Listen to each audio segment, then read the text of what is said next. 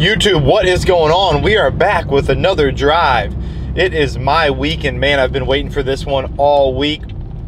This is a topic I've had in my mind for a while, and it's going to be about staying motivated while you age. It's something I've been running into a little bit of a struggle with lately, especially since we stopped competing, and I kind of want to get into it and dive into what has kept me going and what has kept me motivated. Go.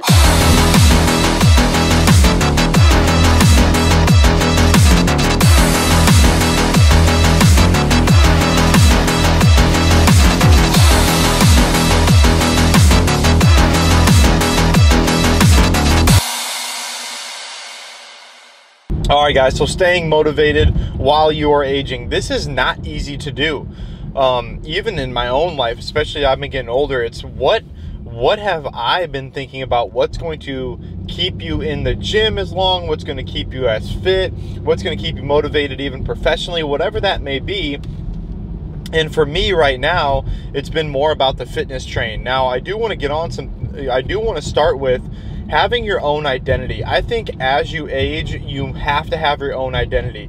It doesn't matter where you're at. I don't care if you're a stay-at-home mom. I don't care if you're a teacher. I don't care if you own your own business and you make your own hours. I don't care if you're a construction worker. You've got to have your own identity outside of something else your family just does. You've got to find something that you enjoy. I don't care if it's painting, fitness, whatever, but you have to have something that you like, that you can truly stick to. Because if you don't, filling that time and finding things that are worth your time besides jumping on social media or posting stuff all the time about something that's irrelevant to what you really want to get done, and you're going to feel like you've more wasted time with your phone in front of your face than things you could be actually wanting to accomplish. So I do want to start this video with, I truly believe finding your own identity is huge, and that's going to be step number one. Step number two, whenever we think motivation or we think anything that's going to further your career or something, you always think either two things, right? Either money or fitness. It doesn't have to be that. So going off of step one and finding your identity, it could be nothing to do related to fitness. I'm going to give you mine and what it's like to staying motivated and trying to keep me motivated as I age. But it doesn't have to be fitness related. It could be something that you want to be a better painter, you want to be a better artist, you want to learn the guitar, you maybe want to get better at cooking, so you're starting to watch a little bit more cooking videos or cooking shows, or you're reading cooking books, something like that. You want to be a better golfer, you know, whatever it may be. You want to be better at tennis. I don't care, but you've got to find something that you can continually try to get better at, and it could change a little bit, which we're going to get into another step later. But if you don't find something that's going to keep that kind of snowball pushing down the hill, that is when you're going to have problems, and that's when you're going to get older in life and you're going to be like, I've got nothing to even going on anymore, especially if your kids move out and things like that. So number three is kind of where you get into, step number three is where you get into something that you've actually got to narrow it down. You've got to choose something. For me, it's fitness. It's going to be fitness related for right now. I've done the CrossFit Games, you know, been towards the top in the world at that. I've really struggled the last 3 years to really find out what I wanted to do. So over probably the last 5-6 months, I've really been looking into doing an Ironman and doing something that is totally opposite of something I would even enjoy to do. Do I want to be an Ironman and be able to call myself an Ironman and do well at it? Yes. Did I ever have the balls to actually go out and do it? No, not until now. So that is something that's going to keep me motivated for the next year. I'm actually going to pretty much stop CrossFit for a year to just focus on this Ironman. I don't know how that's going to go. I'm going to try to vlog it. I'm going to try to keep it going so you guys can all watch along and how my body changes, how it reacts, the struggles, what are some of the triumphs I get. But that's going to be keeping me motivated, and that's something that has really been in my head for the last 6 months, but I've been having 3 years of struggling. So the struggles can go on for a while, but eventually I think you've got to choose something. You have to pick something of what maybe it is getting better at CrossFit, maybe it's not. But as long as you're willing to be a little bit vulnerable and say, hey, you know, I don't know, I've been kind of spinning my wheels for a while right now, then maybe it is time for you to maybe even talk to someone else, try to get someone on your side. That could help you as well. Number 4, Your goals can change. They're going to change throughout your entire life. After this Ironman, I have no idea what I'm going to want to do. I might go through another lull period of a couple years. I don't know, but it is okay to change them. You don't have to stick with them for whatever amount of time or a period of time.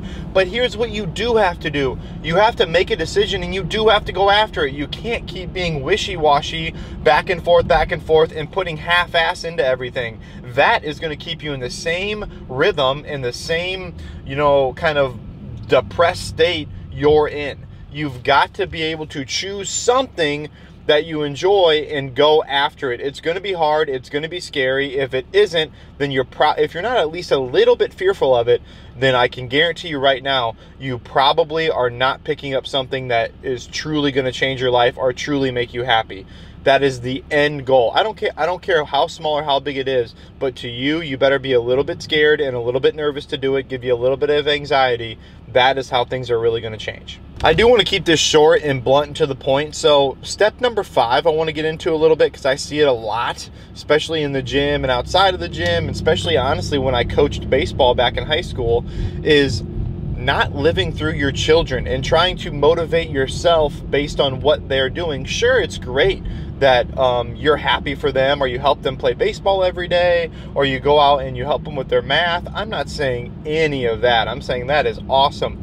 But for you personally, if you get all of your motivation, if you are completely riding everything you've ever done on your kids' athletic career, or your kids, what they do after school with their extracurricular activities, or all straight A's in high school and whatever else, you're going to be disappointed. You're going to eventually find and have a huge void because you've never found something that you truly enjoy to do. So I mean, I used to see it all the time in baseball.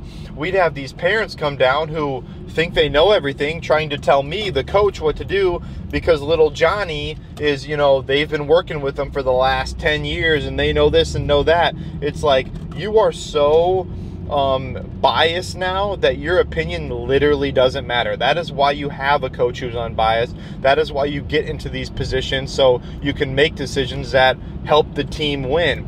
But that is what I'm saying, relating it back to your children, is that that's all fine and dandy. Help them out, do your thing, love them, play with them every single day, go out. And I mean, I can't even tell you how many times my dad hit me baseballs on the diamond. But the bottom line is, if you don't have something that you enjoy, something that you can put your hat on and be like, hey, I really enjoy doing this, I like doing this too, and I'm going to go out and have fun with it, you are going to be unmotivated as an adult. It's going to be much harder for you to maybe get out of bed and go for a walk in the morning or get some fitness in. But it is critical that you get up and do something every single day that's going to keep you motivated, especially as you age. And I do want to say, it doesn't need to be anything crazy.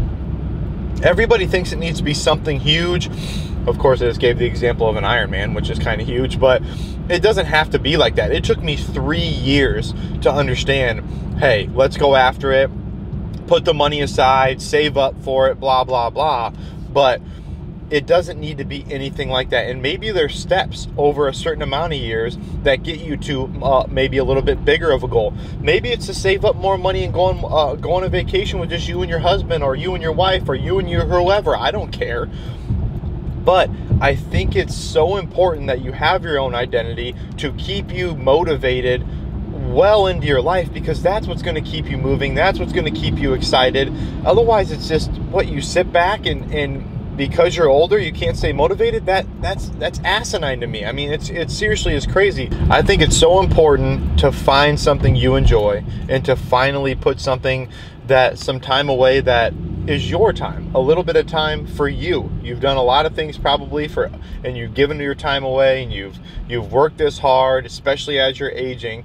It's time to find something you truly enjoy. So that's all I'm saying about this video. I'm gonna end it there.